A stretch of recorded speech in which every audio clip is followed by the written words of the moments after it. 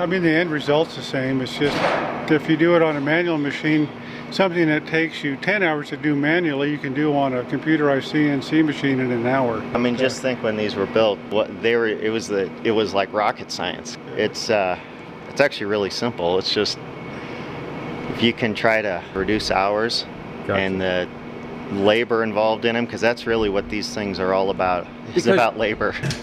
That's a brand new piston, and all these segmented rings are all brand new, and the rod and the nut and everything is all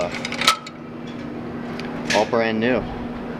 Yeah, there's a few things that were, you know, you kind of use more modern technology on, you know, like the brake shoes and stuff. We're looking at some more modern stuff, but it's really about, yeah, simplifying a process, modernizing the process.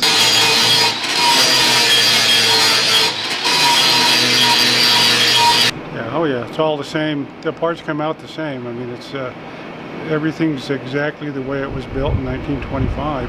So it's all 100% the same, basically. There's a few odds and ends that are different, but the locomotive, for the most part, is... It's like rebuilding Grandpa's axe with a new handle and a new axe and everything. It's still Grandpa's axe, and even though the material might be different for the head and the handle, and the curvature might be a little different and all that, it's still Grandpa's axe. You know, if there was ever a fire again, which we obviously had once here, you know, so what we did is we worked out a trade with the Colorado Railroad Museum for some spare parts we had that they wanted, and they took these all up to their library, and they scanned every one of them, and so now we have them all digital,